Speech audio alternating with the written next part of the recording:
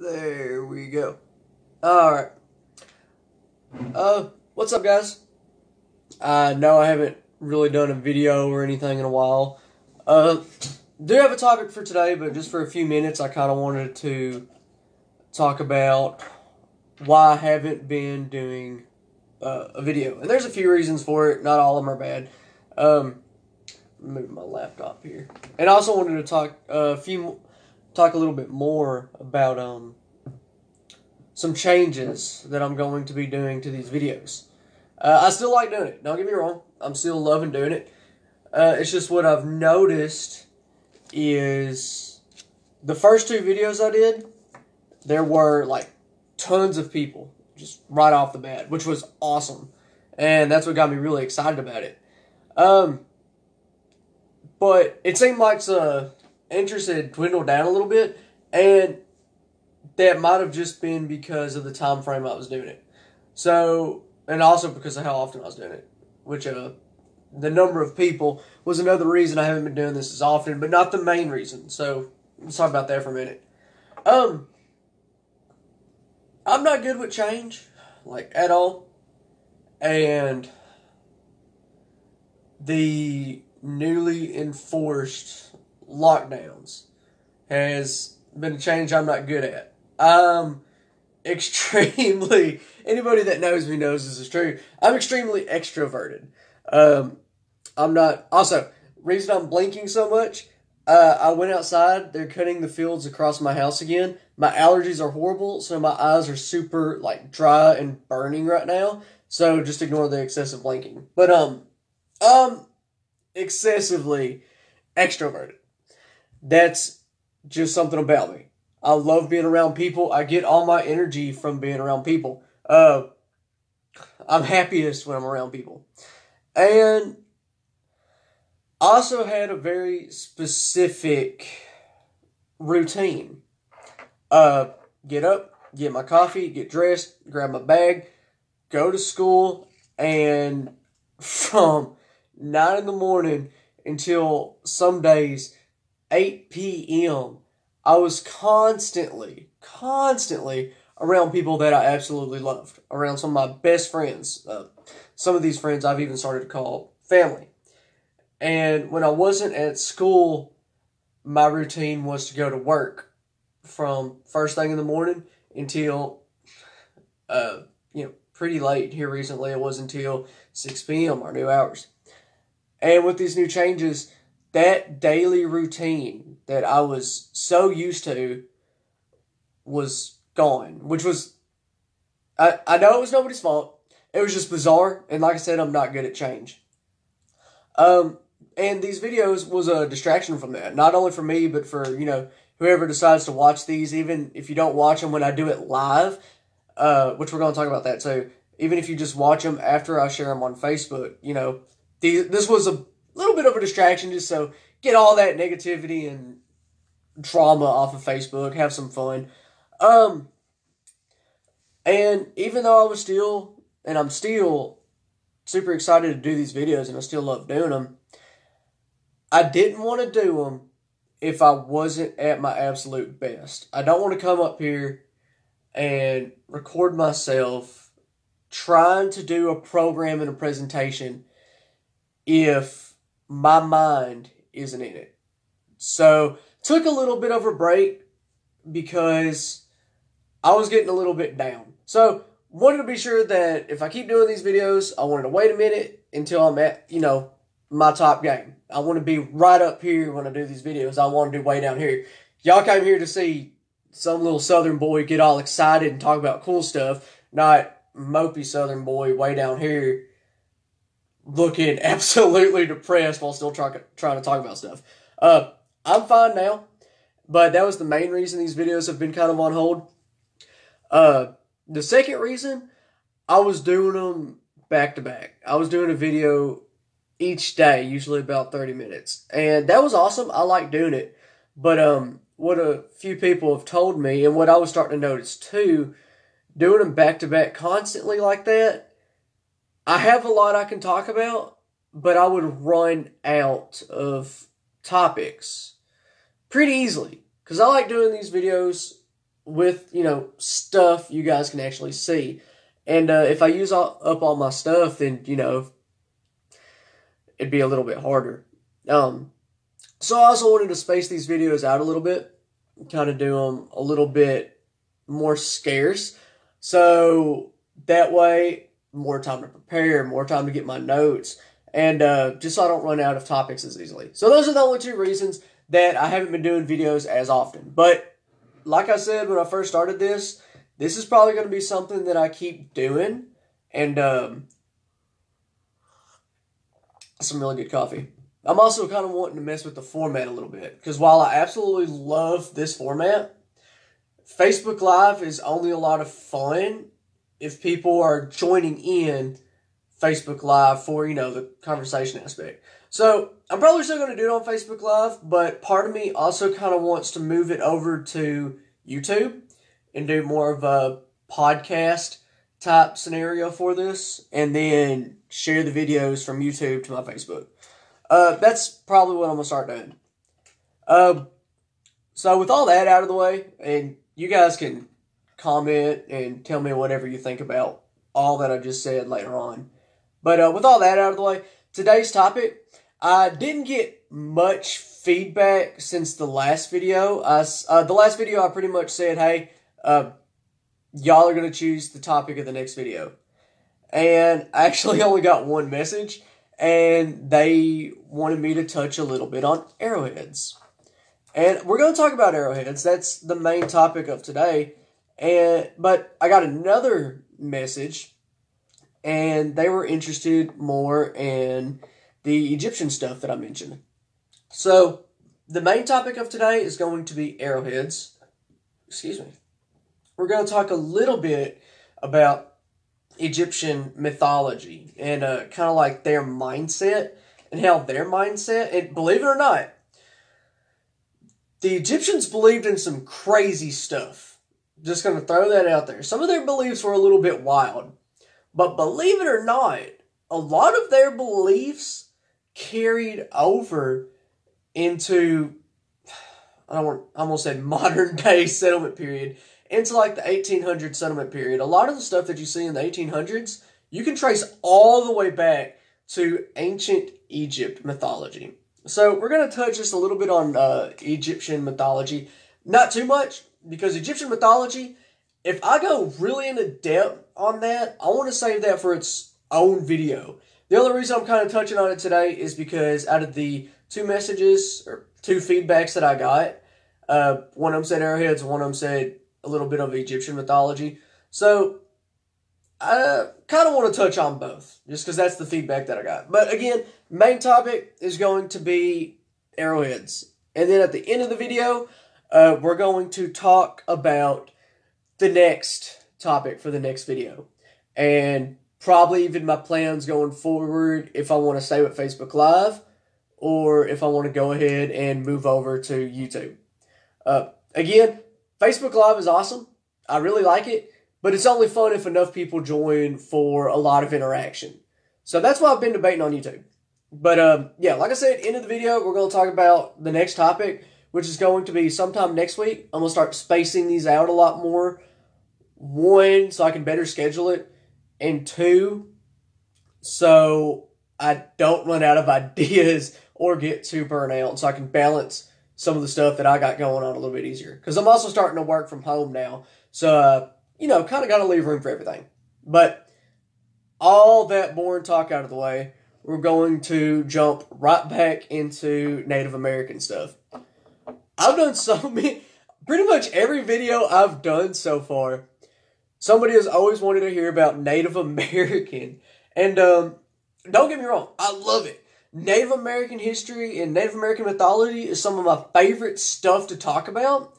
It just kind of surprised me that out of everything I've talked about in videos, that's been people's favorite for me to talk about. I'm also messing with a little bit of a different setup right now. It's not at all professional. Right now the camera is sitting on a beer glass. But anyway, so jumping right back into Native American history. Arrowheads are something that, as soon as you say the word arrowheads, People instantly know what you're talking about. They're super, super popular. A lot of people collect them. A lot of people pay very high money for what is essentially a carved rock. Which, before I continue, let me actually grab something real quick.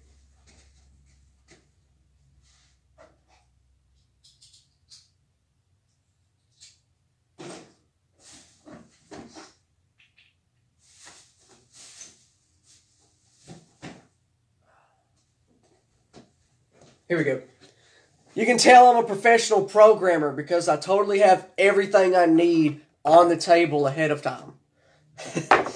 But people pay a lot of money for, again, what is essentially just a carved out piece of rock.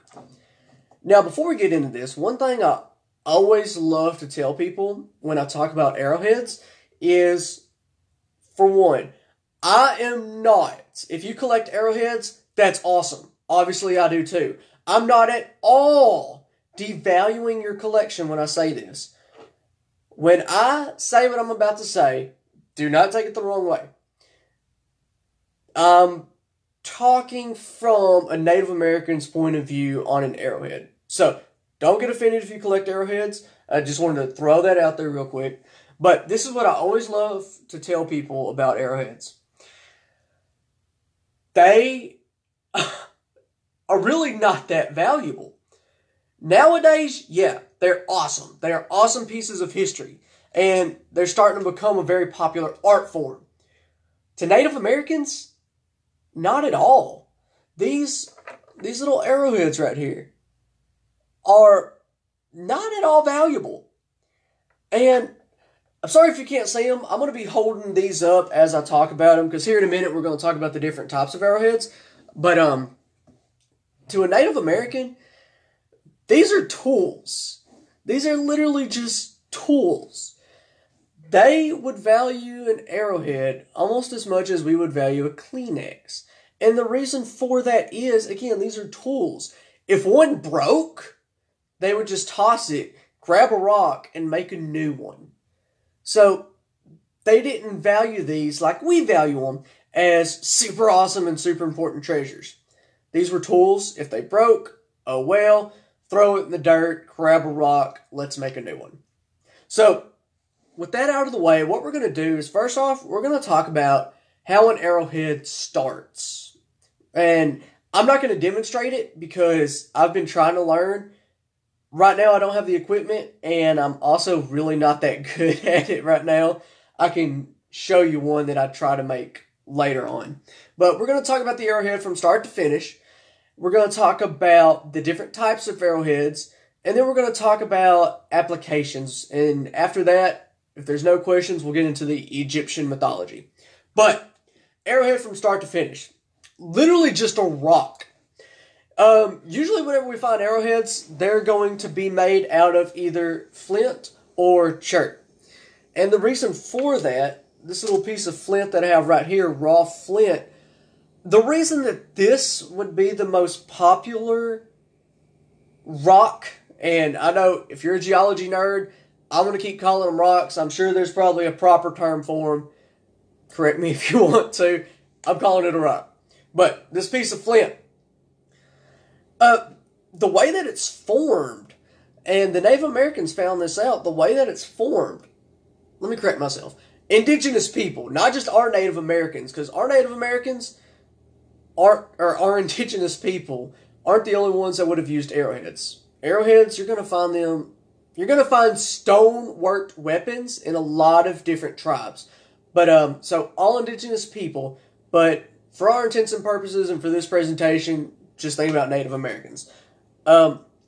They found that flint and chert like this, when you broke it broke off into flakes. And when you break off that flake, it's already sharp. It is already very, very sharpened.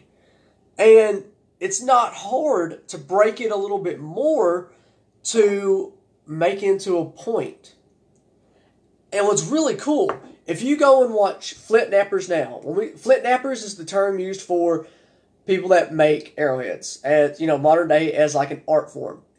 What's really cool, if you go and look at a modern day flint knapper, they're using metal tools usually. And not discrediting flint knappers at all, because it's something I haven't been able to learn yet, and it's awesome to watch, and they make some awesome looking arrowheads.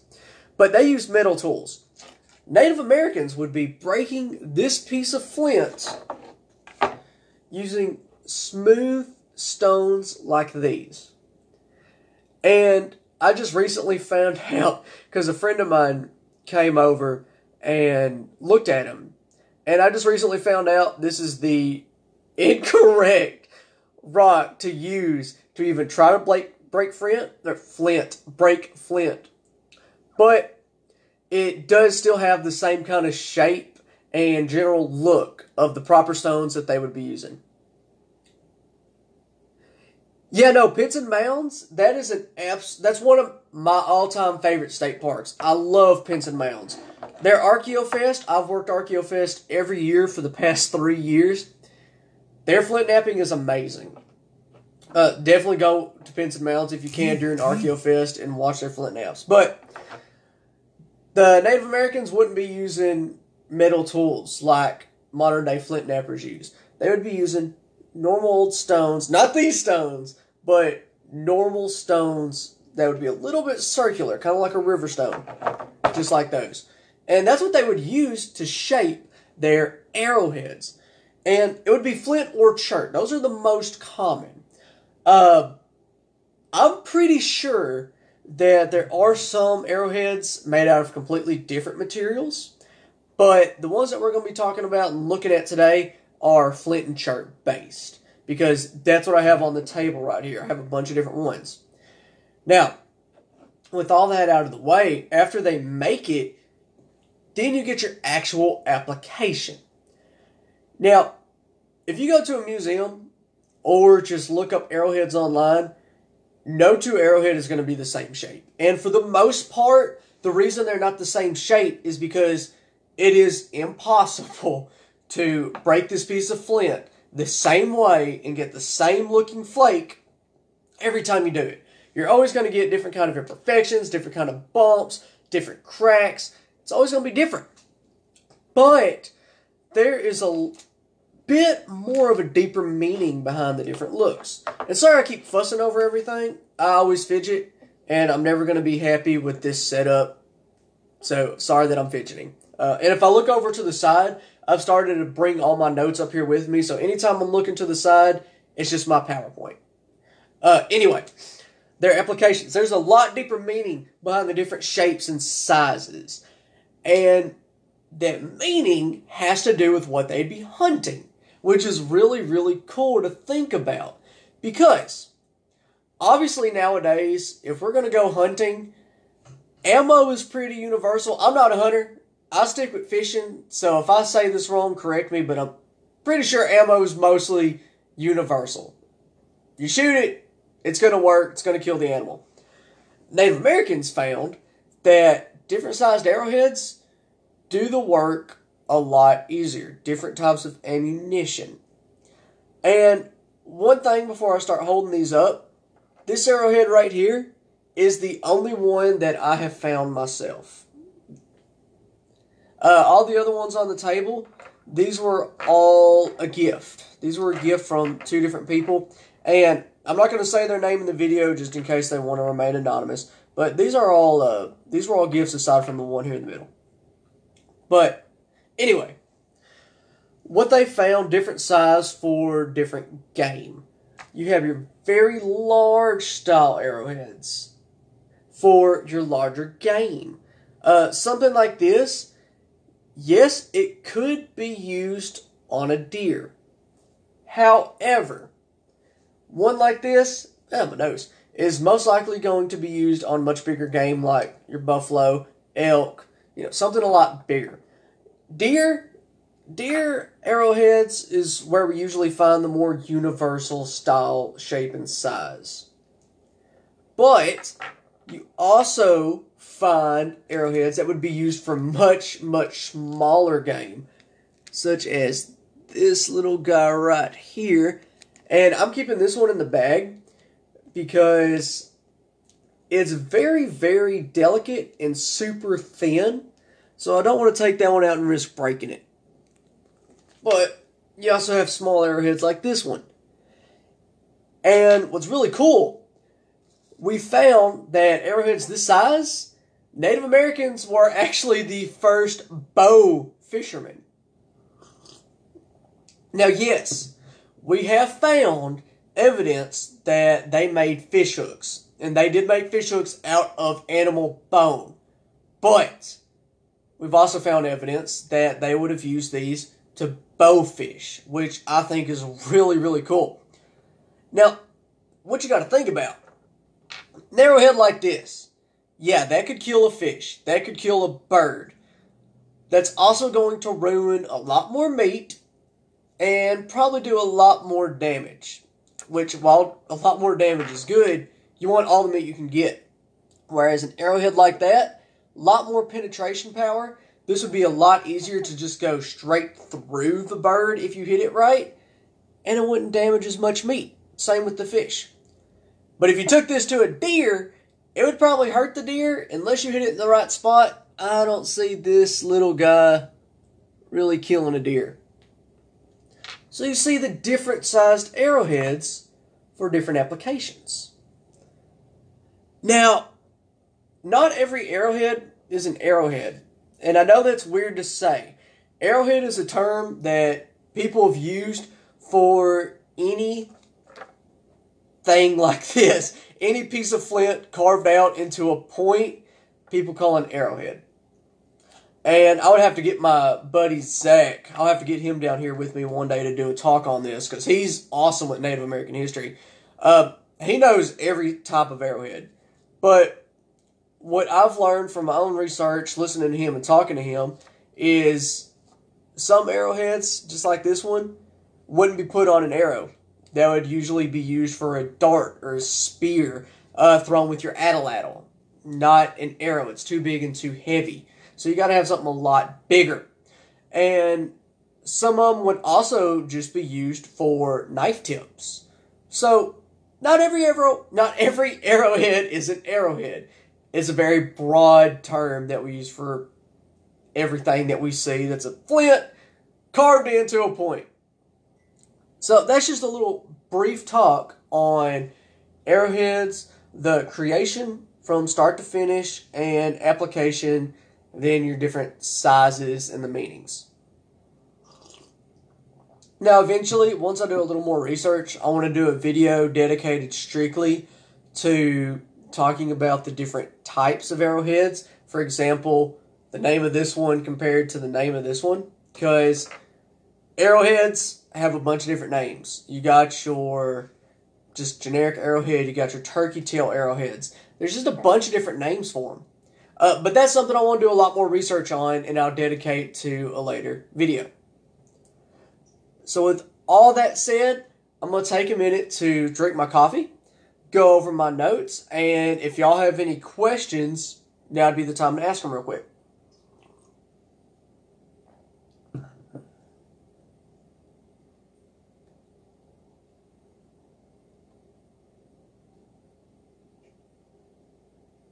Here we go. And I don't see any questions, so we're going to go on to the next topic. Like I said, some of the feedback, or one of the messages that I got back this week, over the last week, was I touched a little bit on Egyptian mythology. And I talked about Egyptian. I talked about Egyptian mythology when... Oh, my phone is going off. Okay, it's not work, so we're good. I thought it was work. But, talked about Egyptian mythology a little bit when I did my presentation on pottery, which a lot of people seem really interested in pottery, so that's going to be a topic we revisit at some point. And, before we get on with the Egyptian, about the pottery, I've been trying to get my hands on some clay so that I can do a Facebook Live pottery demonstration. The problem is, and this is what I mentioned last time, the clay that I use in my personal studio that I use to make all my personal stuff, shipped from China. And ordering anything is a little bit of a bear right now. And now everything's shut down, so I've not been able to get any clay. I'm probably going to do a Facebook Live pottery demonstration using Play-Doh. But I'm going to try it out first before I record myself doing it. But we'll revisit pottery in the future, because that's one of my biggest passions. So I definitely want to revisit that. But Egyptian mythology. Last time we talked about their use of pottery in mummification. And what we talked about is how all their deities, their gods, related to an animal. And during mummification, they would mummify animals related to that deity.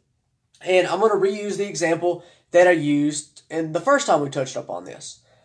If you lived in ancient Egypt and you worshipped Sebek, who's one of the gods of the sands, he is depicted of being kind of like a crocodile or an alligator man. Human body, crocodile or alligator head. It really just depends on what you look at to decide if it's actually an alligator and actually a crocodile. But human body, that kind of head. Sebek. If you worshipped him, you would mummify and you would sacrifice crocodiles or alligators. You would mummify them and offer them into your temple or your altar, whatever you have set up for that specific god. And cats. Cats were a huge thing in Egypt. Again, because of one of the gods. And yes, they would mummify cats as an offering to that god. Cats are very popular, especially in pop culture when we deal with Egypt. I don't know why I put an emphasis on it. But in pop culture, cats are super popular, and we see them all the time when we talk about Egypt. Because cat mummification was one of the more popular ones, and they were revered as gods. Most cats were worshipped. The reason for that, cats were a lot more common, and you'd find them in a lot more places than, let's say, a jackal or an alligator. So that's why cats are also really popular in pop culture, just because they're one of the more common findings. Which, that's not to say they were the only one, because again, we have found evidence of other mummified animals as sacrifice. And if you want to see some of this for yourself, look, or you can even Google, and if you can't find it on Google, get back with me and I'll send you the pictures. The Smithsonian Natural History Museum, they have an Egyptian exhibit with mummified animals. They had the jackal, a bird, and I think 3 alligators. So that'd be something to look up if you're just really interested. But Egyptians were very educated people, which isn't something we usually expect from ancient people that worshipped animals. Now, here's what I want to make really clear. We don't worship animals nowadays. Our deity, our God, doesn't have an animal head. But to them, this was serious. This was very, very serious. And I don't mean to laugh. I laugh all the time. So when I laugh, I don't mean it to sound like I'm making fun of them, because I'm not. I love Egyptian mythology. But that's just what they believed in. That's what was true for them. And with mythologies, what we find a lot of is, again, we have these people that aren't as educated as we are. They need reason for why things exist. But I don't want to get into that discussion. We'll just get right back to today's topic on the Egyptian mythology. Egyptians believed a lot in the afterlife. The afterlife was a huge driving force for Egyptian religion. And we find it all the times in their writing, their art, their texts. The afterlife was a huge deal, which is part of the reason for mummification. But what's really cool, they also really believed in cycles of nature. And I want to apologize again real quick. The reason I keep looking off to the side, I'm going off my PowerPoint. I haven't got a good setup. I don't want my computer and my PowerPoint right here so that you can't really see my face. So until I get a better setup, I apologize. But they also really believed in cycles of nature. Cycles of nature, time, the afterlife, were huge driving forces to Egyptian religion and their mythology. And I said that we were going to talk about how some of these beliefs carried over into the settlement period. Bear with me for a minute, because that's what we're going to talk about just in a second. But what's really cool about them is they're angels. Nowadays, angels, we see them as humanoid figures, long, feathery, angelic wings. They also had an angel, but they didn't call it an angel.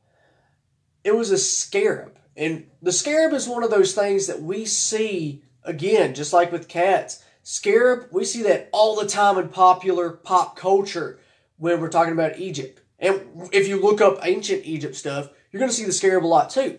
It has a very important meaning. The scarab served, for the most part, the same purpose as an angel. But it wasn't as revered or as beautiful as an angel. The scarab in some Egyptian religions was the mailman. It would pick up the soul and carry it to the afterlife. And what's really cool, if you start researching the scarab and researching Egyptian mythology and their religion, the reason that their sarcophagi were so decorated, for the most part, the sarcophagi not only would have writings and pictures of the dead person's life, but it would also be not really a prayer. I don't want to use that word, but I'm going to have to because that's the best word I can find to describe this. But you're going to find a lot of pictures of different gods, especially if they worship only one god, and imagery all going up to the top of the sarcophagi. It all leads up from the bottom to the top because it's from life to death. And the scarab is usually seen as this beautiful winged figure with light coming off of it. And most of the time, it's either going to be in the middle or at the very top because it's carrying the soul off. So Egyptian mythology, again, something I want to save and get really into depth on its own video. And I just wanted to touch on it a little bit, kind of plant that seed and get y'all interested because that's what's going to come pretty soon. I'm going to devote an entire video to nothing but Egyptian mythology. I just wanted to touch up on it and kind of mention their religious beliefs because that's what somebody messaged me and kind of wanted me to talk about. They didn't ask me a specific question. They literally just said, hey, could you talk about Egyptian religious beliefs for a moment? And I was like, sure. But how did Egyptian mythology relate and carry over to the settlement period? Now, this originally was not planned for this video. This is something that I actually just learned the other day listening to a podcast, and then I researched it myself a little bit this morning. I looked more into it. And that was something that they called dream temples. And the podcast went a lot more into detail on this than I did. So if you want to listen to it yourself, I will send the link to it. But I just wanted to include this into the segment because it's really, really cool. They had what's called dream temples. And I knew beforehand Egyptians were very, very, intense when it comes to dreams. But I didn't know it was this intense. I didn't know they dedicated entire temples to sleeping and having a dream. See, it was their belief that when you dream, that's not just your subconscious making images of desires or fears. That is your subconscious having a vision, telling you answers. And it gets really deep. These temples were designed so that you go and you tell the priest or the shaman, as some people call it, that is at that dream temple, hey, I have a question nobody else can answer. I want to borrow one of the dream chambers, one of the dream rooms, and dream for a moment. And the priest would do a small ceremony. And this ceremony that we see, we also see in a lot of other cultures and religions. And the basic consensus is it's a cleansing ceremony. You're getting all the negativity and everything out of the body and out of the mind so that nothing's blocking you from entering that state. So after that little cleansing ceremony, which usually would just involve bathing and then, burning some kind of incense. Sage is not the example I want to use, but that's what people usually think of when we think of cleansing ceremonies and burning something to cleanse the body. But it's not what they used. I actually could not find what they would use. All the articles that I found on this just said they would burn some kind of herb related to what they want done. So, honestly, could not find anything on that. So if y'all are able to find something on that, please get back to me so that in the next video, I can touch up on this and correct myself if I need to. This is just what I found from all the articles that I read, which was about 6. But, I digress. Anyway, they would go into this chamber, lay down, and they would sleep. And usually they would have some kind of question. What do I need to do? If they were a warrior, they would ask for one of their loved ones or a god to come and talk to them. And for the most part, that's what they were doing. They wanted to have dreams of their god giving them the answers that they sought. So they would sleep and they would dream. Then after they had this dream, they would go back out and find one of the priests and discuss this dream. And the priest would basically, and this is what's really fascinating to me, is even back then, they had essentially a psychologist. Because that priest would psychoanalyze and discuss that dream. And the reason we know this is because it's found in text. It is found in basically notebooks. Basically a psychologist's notebook saying, okay, this is what they dreamed. This is what it means. Which is absolutely fascinating. But they would have entire temples devoted to this. Now, here's where it gets cool. Because we also find people talking about this during the settlement period, during the 1800s. People talking about sleeping, having dreams specifically to dream about someone or something to find an answer. Let's say that my dad passed away, and I knew that my dad buried a bunch of money somewhere. During the 1800s, they actually had a belief. If you dreamed hard enough, you could talk to the dead. Now, when I say they, I don't mean absolutely everybody, but it was a very common belief. You're going to find, and we can even save this for another topic, settlement period beliefs. You're going to find that our ancestors had incredible supernatural and sometimes even not really philosophical, but like supernatural and my mind went blank. What's the word I'm looking for? Like paranormal and superficial beliefs on a lot of things. They had some awesome ideas, but they came from some very bizarre practices that nowadays we would find absolutely insane. But it came from our ancestors. That's probably going to be another topic. But 1800s, this was another one of their beliefs. You could dream, and when you dream, you can talk to the dead. Or you could talk to angels and find the answers you seek. There are entire journals dedicated to people that have made a living off of going to sleep, dreaming, and either finding different medicines or finding different answers and selling those to people.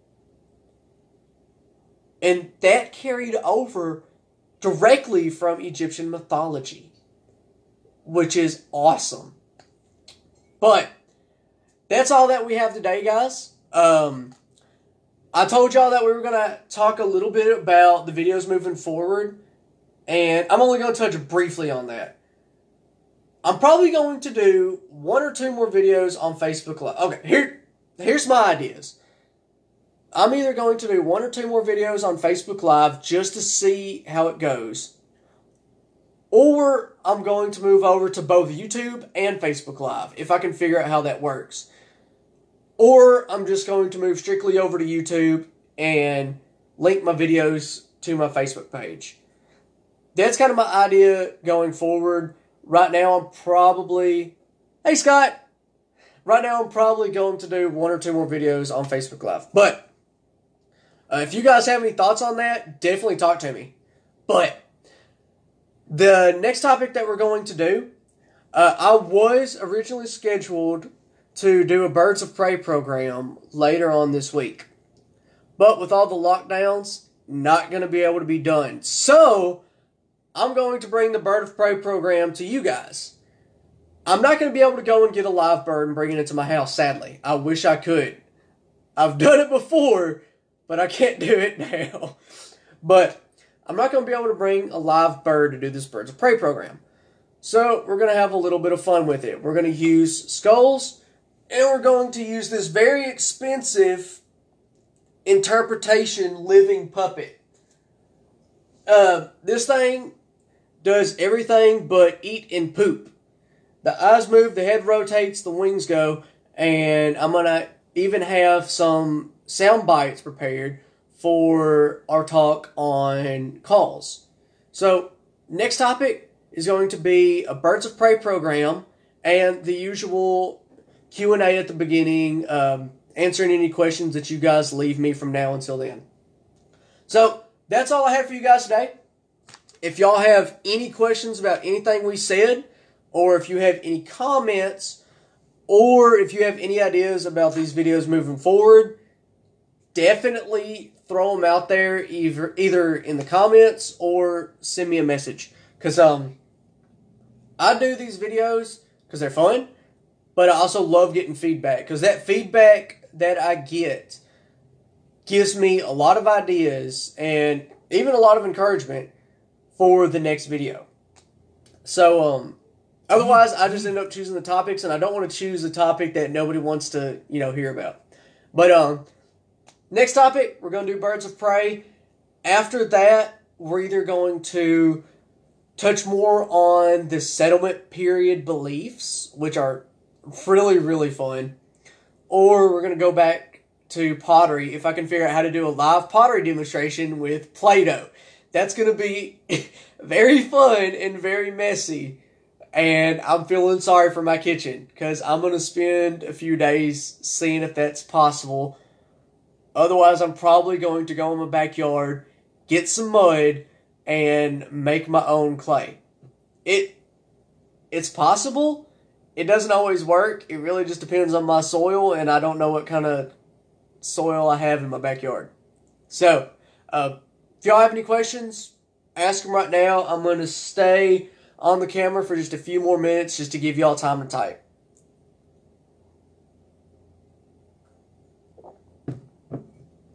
And while I wait for any questions, I'm going to add a few things to my notes for next week.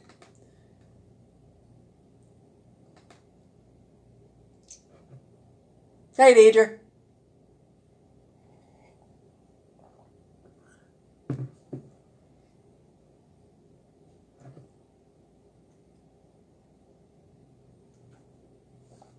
Alright, well, if y'all don't have any questions, we're going to go ahead and wrap it up. Again, thank you guys for listening.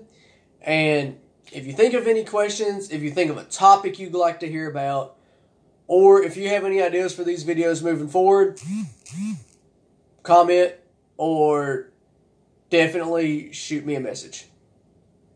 Oh, and I finally did settle on a name for these videos. I was really torn between The Talking Table, which was my favorite name, or Corbin's Curiosities. I'm most likely going to go with Corbin's Curiosities, just because these videos I always bring something off of my curiosity shelf and share it with you guys. But yeah, that's going to be it. Thank y'all again. Shoot me a message if you want to, or if you need to. Leave a comment. I'll definitely respond to it. And I'm probably not going to do another video today.